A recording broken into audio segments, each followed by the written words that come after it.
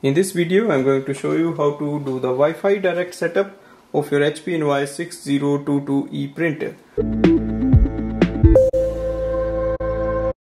Now first we will print the printer password. So switch on the printer and press the information button once.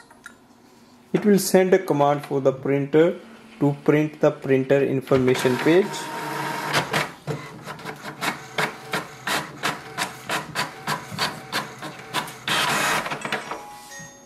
On this page, look for the Wi-Fi direct. So if we scroll down, we can see the Wi-Fi direct. It displays the name of the Wi-Fi direct and its password is here. Next is to go to your device. For example, I am using my iPhone. Go to the Wi-Fi settings. Wait for the HP NY6000 series.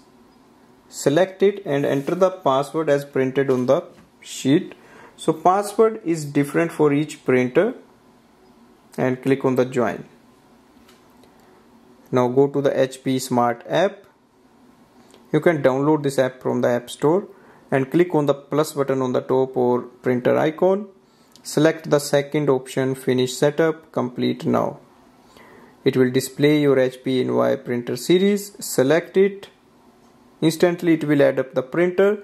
And now we can start using it for printing and scanning. So this way we can do the Wi-Fi direct setup of this printer. Thanks for watching.